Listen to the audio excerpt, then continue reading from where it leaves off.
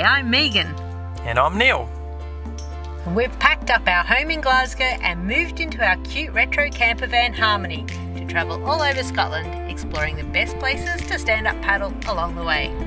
So come join our adventure as we visit the Highlands, Islands and everywhere in between on our SUP Safari Scotland!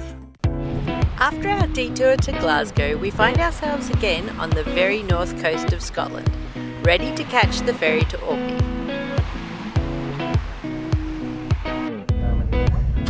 This time we catch Alfred, the catamaran, to St Margaret's Hope, which is the only ferry that has availability at late notice. But it's always good to try something different. As Harmony is too tall to go under the deck, we back onto the ferry.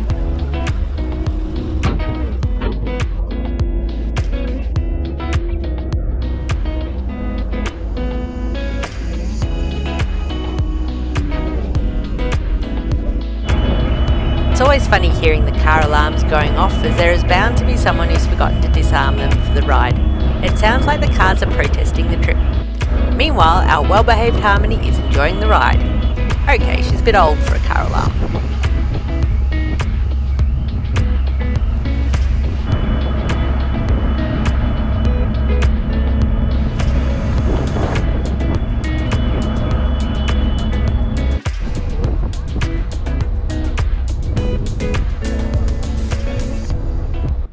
About 10 past 11 at night, and as you can see, it's still quite a lot of light. We are about to get on the ferry, the Northlink ferry from Orkney to Shetland, which is very exciting. It's just after 11 at night, so it's going to be kind of an overnight, but we have got little sleeping pods, which should be fun, and we're going to arrive in Lurk on Shetland at about 7:30 tomorrow morning, ready for our Shetland adventures, which we are very excited about. Very excited. And once again we reverse onto the ferry, a pretty tricky feat at the best of times.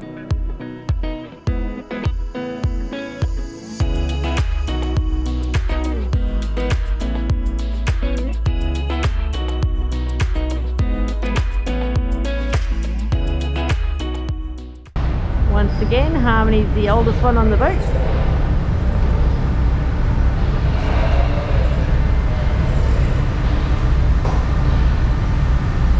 Assuming you've never been on the ship before. Thank you. Heading up here, probably.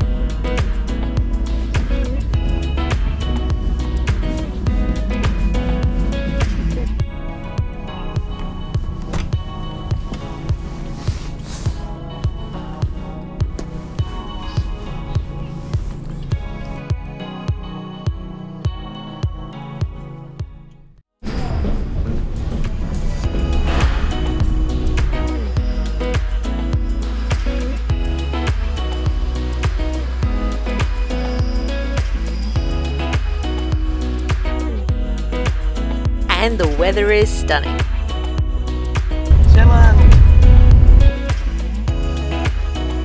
We head down the coast to suss out some of the beaches, with the Tombolo of St Ninians Isle at the top of our list.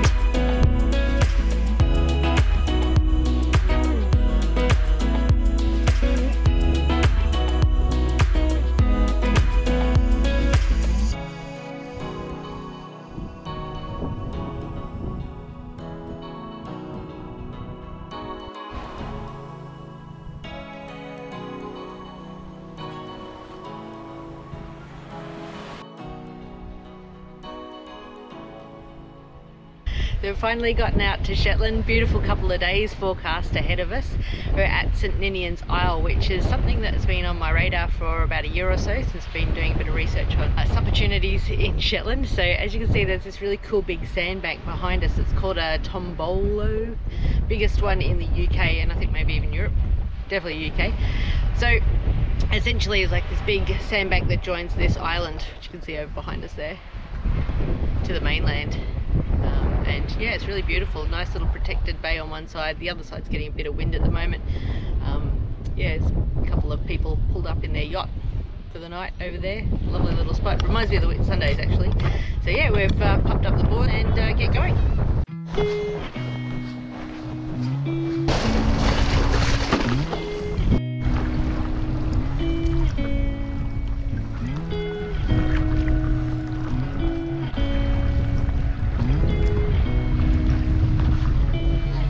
We were paddling away and noticed these wee birds doing a bit of fishing. How cool are these little guys?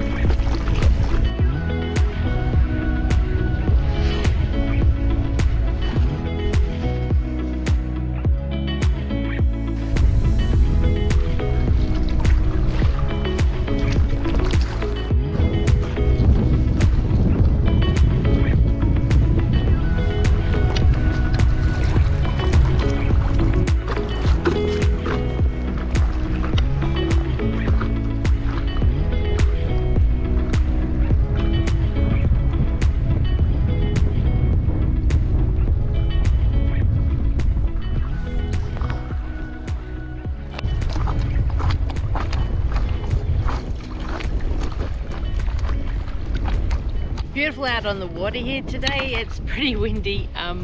Keep on losing my paddle. It's pretty windy, which is kind of what we've noticed happens quite a bit here. We've decided to go on the bit of water to the left of the sandbank as you look out towards St Ninians Isle. Seems a little bit calmer, a little bit more protected. At the moment I'm being pushed away. You can see nearly over the back there just how quickly you just get pushed around when the wind's like this. But yeah, it's really beautiful. This is our furthest north paddle, which is pretty exciting. Hopefully we'll get a chance to do a couple more. We've got 3 beautiful sunny days. Yesterday was the first of one. And the wind was really cold yesterday, but today it's actually quite nice, so apparently it's meant to be nice again tomorrow. So here's hoping, and yeah, we'll get some more paddles in.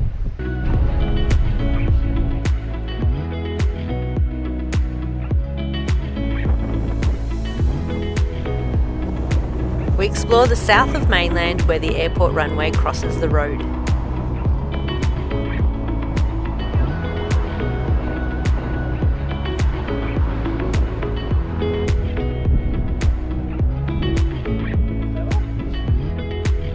Look at this guy over here, he's just like chilling out. Shetland ponies in Shetland.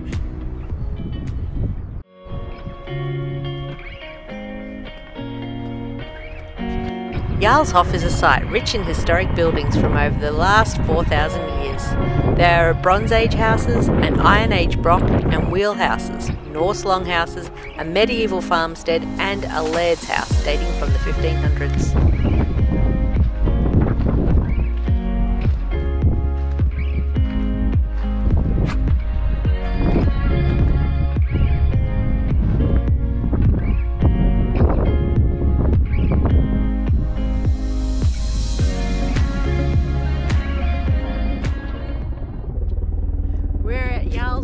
In the very south of the main island of Shetland, right near the airport. A lot of helicopters coming and going. So this is a little bit like Skara Brae in Orkney. I just discovered this building here is actually the ruin of a broch. As you can see, it's like a circular building, but the front of the wall has been eroded away by the winds and waves over time. How cool is that?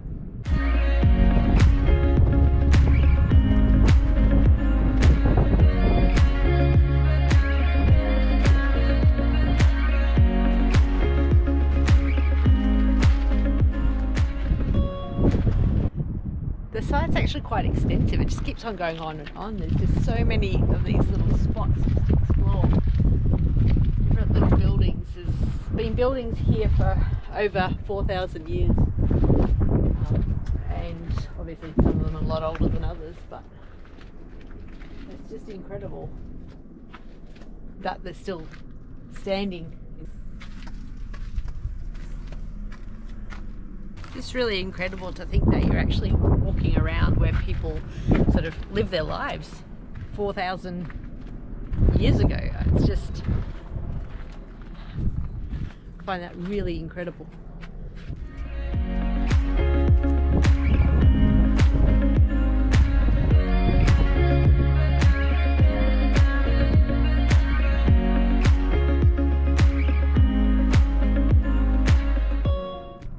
Some of these alcoves are huge.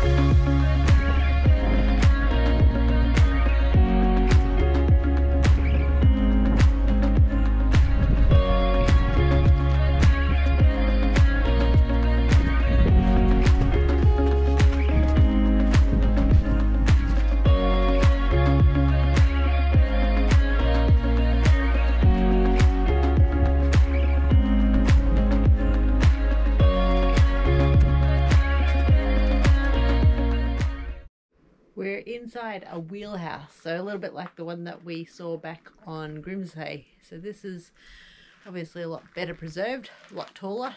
It's quite a structure. Like it's feels like it's entire. The only way to get in is a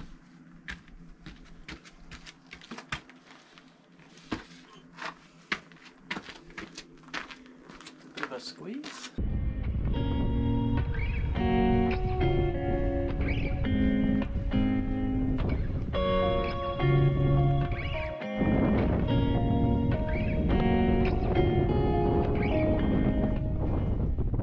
The Sunberg Head Lighthouse is the most southerly point of the Shetland Islands, and it turns out a great place to spot puffins. We're at the most southern point of Shetland, and Neil tells me that this is one of the best places to see puffins. I really want to see a puffin. I think they look pretty crazy. But also there's a lighthouse, so I don't know, maybe he's just trying to make me look at the lighthouse.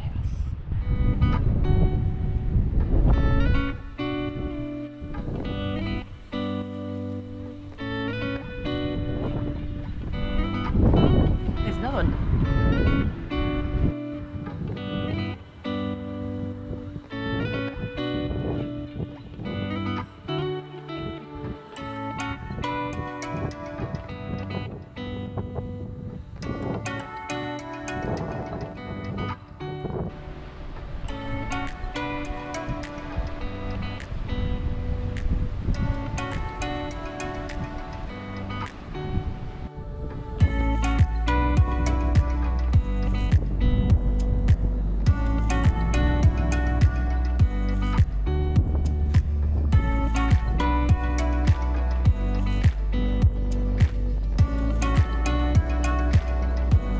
Next we check out Westfoe Beach, right next to the airport. A bit noisy, but a nice sheltered place for a SUP if you're in the area.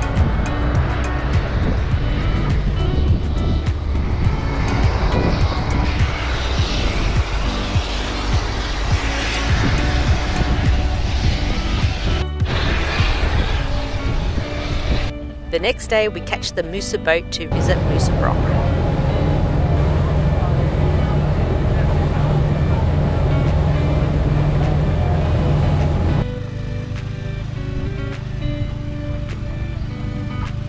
There is a walk around the island you can do which takes just under an hour depending on your speed.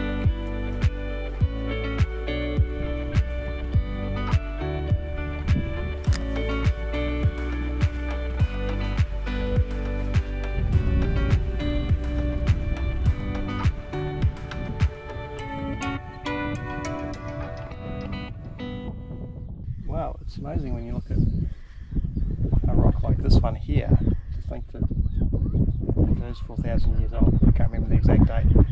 That someone just placed that there that long ago, and it's been there ever since.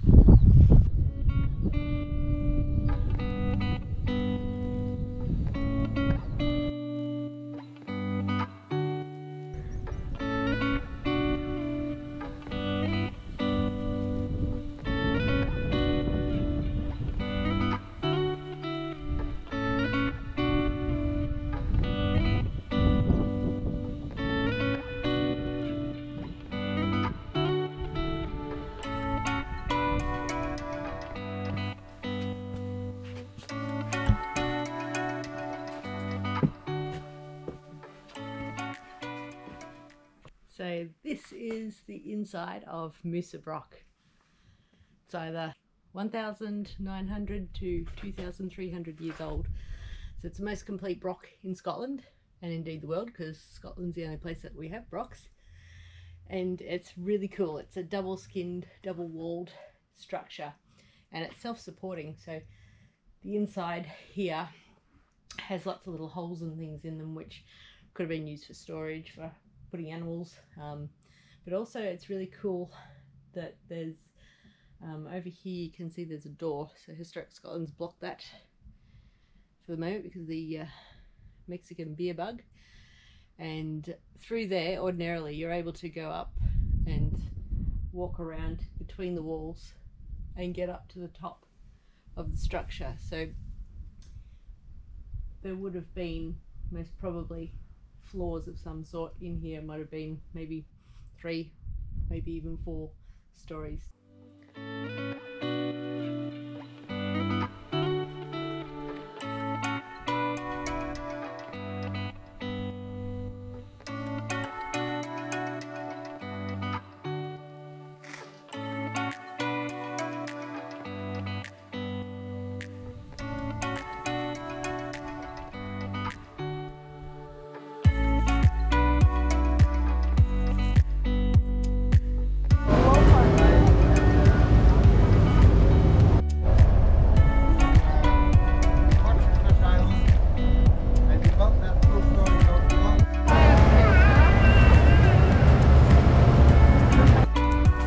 Just in case we haven't seen enough brochs yet, we also visit Broch in Lerwick.